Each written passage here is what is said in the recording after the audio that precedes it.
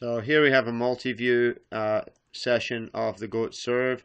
First of all, just notice the classic rock back, lifting the toe on the front foot here to get his weight back. A little bit like Pete Sampras. That's probably where the similarity ends.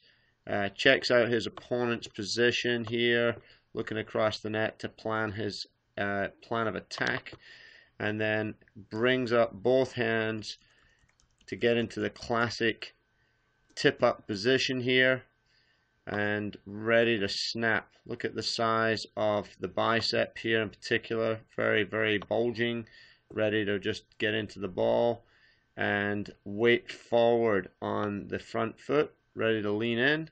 Let's take a look at the other view over here, see if we see anything different.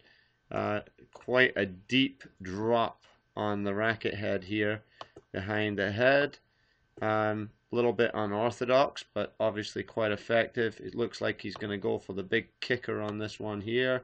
And then let's just take a look how he moves up on the shot in the right frame. Yeah, definitely looks like a kick serve, reaching back.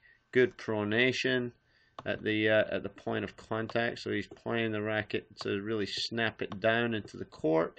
And then let's take a look at the other side.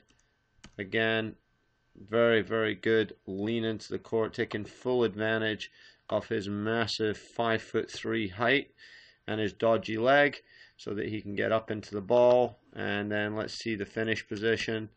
Yeah, I don't know what he's doing over here. That's a ridiculous position with that leg. Not sure if he's trying to like do a goat or a donkey impression right there. Anyway, just thought that might be quite helpful. Maybe the goat can work on his technique a little after seeing this session. Talk to you soon. Cheers.